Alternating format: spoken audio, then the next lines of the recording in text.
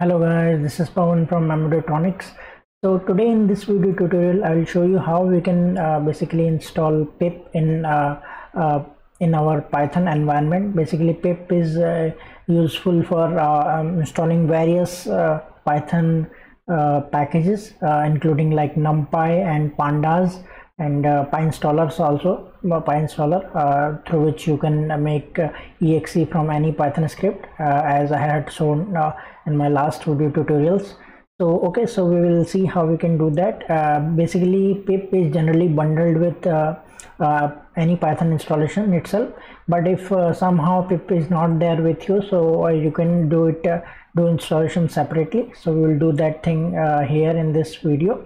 Okay, so let's get started. So how we will do that? So first you need to first check whether Pip is there or not. So you can check it by Pip version. So it is not recognized as an internal or external command here. In the PowerShell also, if you will see Pip, here also you can see Pip version is not there. Okay, we will also see to the command prompt itself. So here if we'll see Pip version, so here you can see Pip is not recognized. But if I'll check Python, so it is showing Python 3.10.12.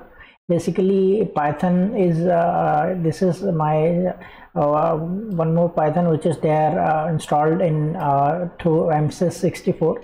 So if you have multiple Python there also, it will create some problems. So basically I have this Python through which I'll just install Pip. So if I'll show you, so this this path we need to copy, and I will just check it.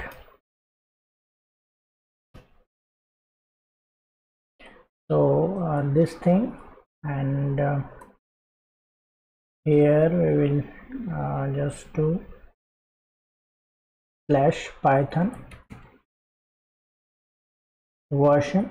So now here you will see this is the Python we have the latest 3.12.3 which is installed in the our this directory.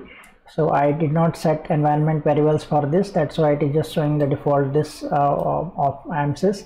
So now we will just give two commands in your to install that Pip. So what will be those commands? I'll just show you. So these are the things.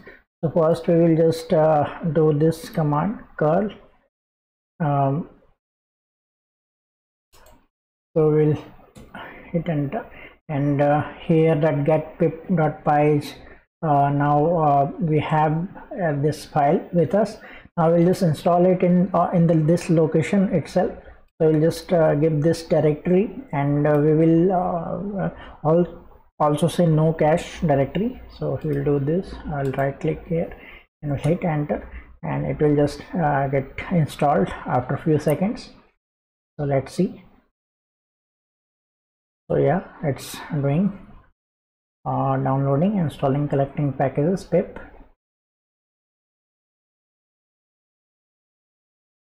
So it is giving us warning that the script pip.exe and this one this are installed in this path. So we need to add this path. So in your case this path could be different, so that this path should be, if we'll put it in our environment variables, then we can execute Pip and check from anywhere, even from the VS integrated terminal.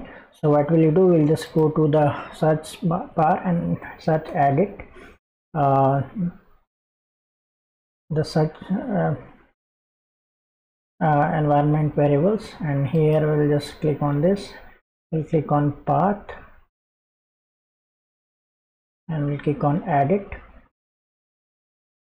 and here we'll just give the path, and we'll just copy, and now we'll just click on OK, and again OK, and now we'll again give OK. Now we'll just close this terminal, and we will just go to the command line cmd and we'll run as administrator.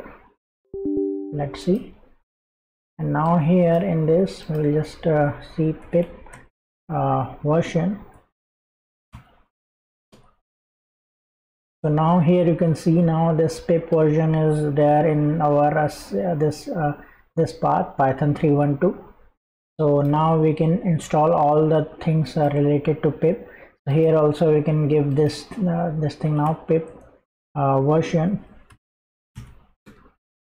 So here error is coming because we need to restart our VS Code also. So I'll just restart our my VS Code, and here I'm just restarting.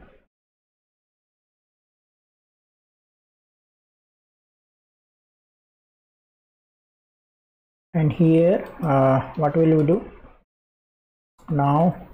We will just clear first, and then we'll just check pip version. So here you can see now pip version is installed. Here we can see the path, same thing. Now what will you do? We will just write pip. Let's say I want to install Pi installer. So I'll just give this command. So as you can see, it was actually I had already installed this thing, so that's why it is saying like a requirement already satisfied. So same way you can install other packages like NumPy or Pandas using this pip command. I hope you like this tutorial. If you have any doubt regarding this, just feel free to comment us below. Thanks for watching this video.